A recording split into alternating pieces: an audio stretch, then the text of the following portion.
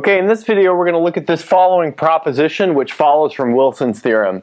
So we want to show that if n is a natural number bigger than 1, then n is prime if and only if n minus 2 factorial is congruent to 1 mod n.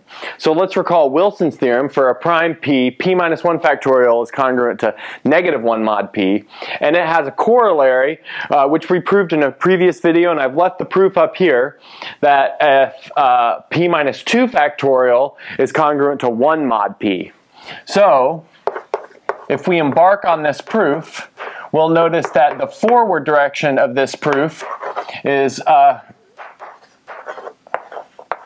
covered by the corollary which we did in a previous video, which is still on the board. So that means what we need to do is the reverse direction of this proof. In other words, show that if n minus 2 factorial is congruent to 1 mod n, then n is prime. So let's suppose that n minus 2 factorial is congruent to 1 mod n. And let's suppose that a is some number between 1 and n minus 1. And so what we want to show is that the GCD of a and n is equal to 1. So let's put that up here. So want to show the GCD of a and n equals 1. So I'll just verbally do one part of this. So we know that the GCD of n minus 1 and n is equal to 1. So that's a well-known fact that you can check on its own. In fact, it's like one of the first things that you check once you learn something about divisibility and GCDs. So I'll leave this off. We don't need to check that the GCD of n minus 1 and n is 1. So instead, what we'll do is check for all values a between 1 and n minus 2. Great. So since a is between 1 and n minus 2, and we're given that this product of all the numbers between 1 and n minus 2 is equal to 1, that's what we'll use. And so let's notice the following.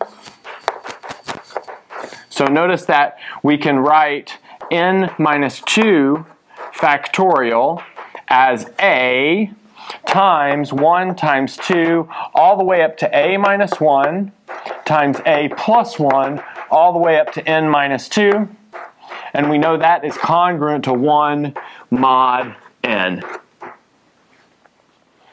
So in other words, we have found an inverse for a mod n. So let's say that this is equal to b. So all the parts of the product except for a, if we multiply them by a, we get 1. So let's rewrite that. That means we have a times b is congruent to 1 mod n. Great. Now using the definition of congruence mod n, that tells us the following. That tells us that a times b minus 1 equals n times k for some integer k. So let's just recall that if a times b is congruent to 1 mod n, it means that n divides ab minus 1, but that means ab minus 1 is a multiple of n. Great. But from there, we can rewrite this so we can put 1 on one side of the equation. So we get a times b minus n times k is equal to 1. But now again, I'll do this verbally, but recall that all linear combinations of a and n are multiples of the GCD of a and n.